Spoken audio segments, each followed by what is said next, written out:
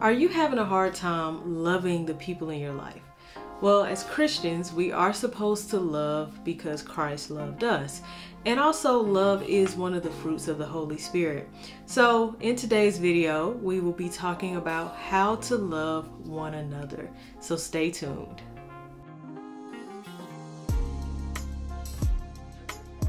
Hello everyone, I'm Dominique Amara from Ordinary Doing Extraordinary Ministries, and today we'll be beginning a new series about the different fruit of the Spirit.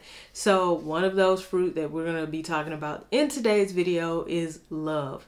Now this whole series is going to be based on Galatians chapter 5 verses 22 through 23, so I'm going to read that really quickly.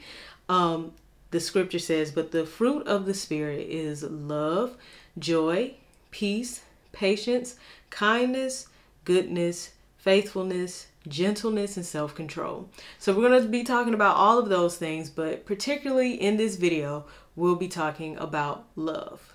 So what does the fruit of the Spirit even mean? Well, the fruit of the Spirit is essentially the result of the Holy Spirit in a Christian's life. So the Holy Spirit changes us and makes us more like Christ. And with those changes come experiences such as love, joy, peace, self-control, and all the other ones that were mentioned in Galatians 5. Now, what is love according to the Bible? There is a difference between biblical love and worldly love. So according to the Bible, we see in 1 Corinthians 13, 4 through 8, and I'm actually going to read that. This is the biblical definition of love. So love is patient, love is kind, love does not envy, love is not boastful, it's not arrogant, it's not rude, it's not self-seeking, it's not irritable, and does not keep a record of wrongs. Love finds no joy in unrighteousness, but rejoices in the truth.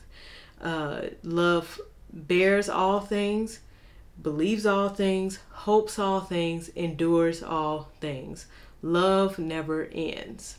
So that in itself is just a great definition of what love is biblically.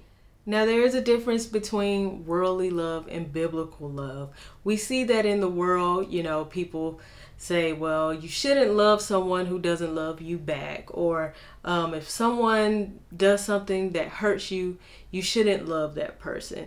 But the Bible talks about loving unconditionally, and that is exactly what Jesus did. He loved us unconditionally. Jesus dying for us was an example of his love.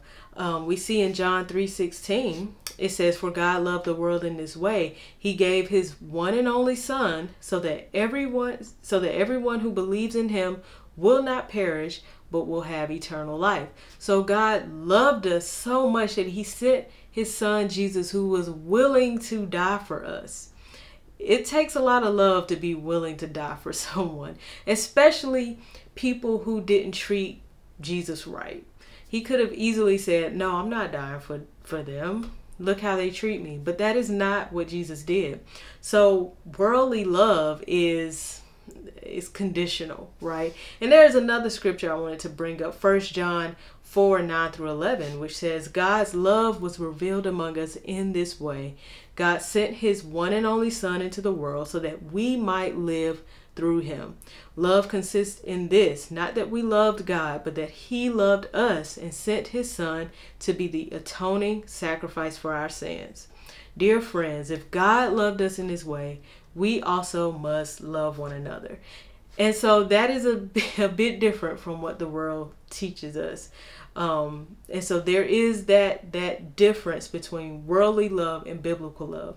But we are going to be, of course, focusing on biblical love and how to love one another as Jesus commands us. Now, one of the most amazing examples of love was, of course, as I mentioned, Jesus dying for us.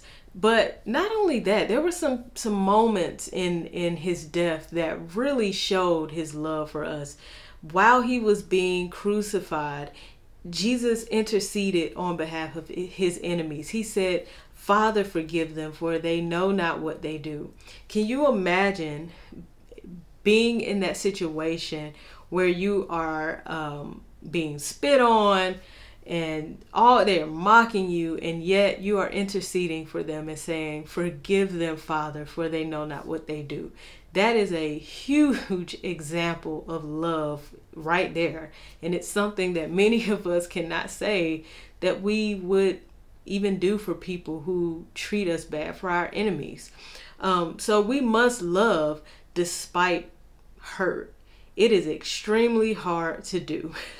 You may not want to do this, and you may want people to get what you feel that they deserve. But when you start going down those lines of thinking, always remember, God did not give us what we deserved. So for that reason in itself, we must not want destruction to happen to people. We shouldn't want people to get what they deserve, because God, as I said, He did not give us what we deserved. Being open to love means that you're going to experience disappointments. I mean, that is inevitable.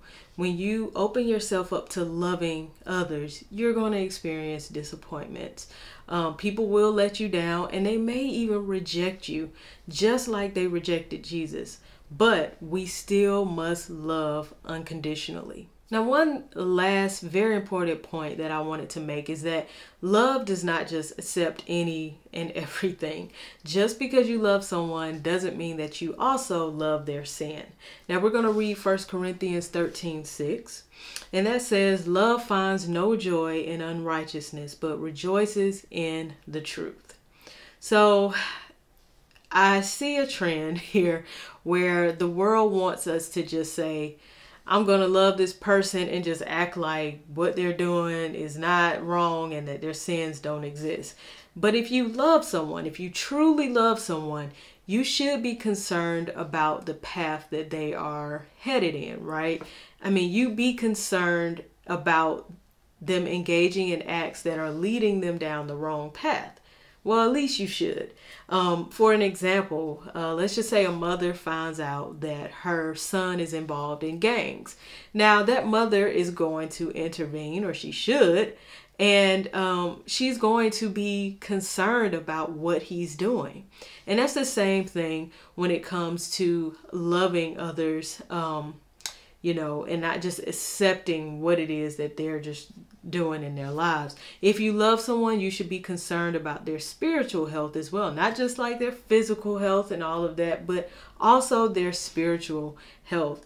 You be concerned about them engaging in acts that are leading them down the wrong path. Society says that we should just love everyone and everything and just be tolerant, right? Tolerant is like the big word that has been going around lately. But the Bible clearly states that love finds no joy in unrighteousness and instead rejoices in the truth. So you have to say something. If you see someone going down the wrong path, they're involved in sin, let's say they're, getting drunk every weekend and just beginning to abuse someone. I mean, whatever it is, there are a whole list of sins that we engage in, right? If I had a friend that truly loved me, I would really hope that that person would intervene. And so that's what biblical love is. We are to intervene when we see someone going down the wrong path.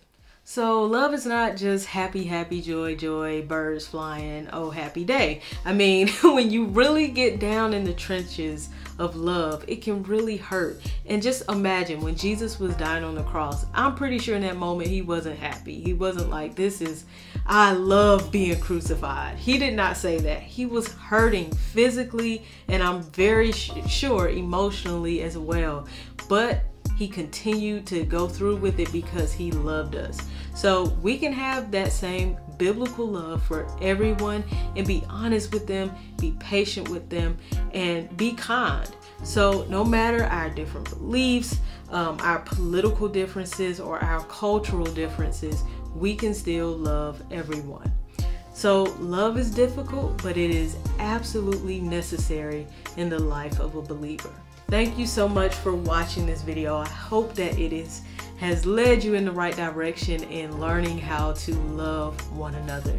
If you like this video, please be sure to like, comment, and subscribe, and share with anyone you think who needs to hear this message. Thank you so much for watching.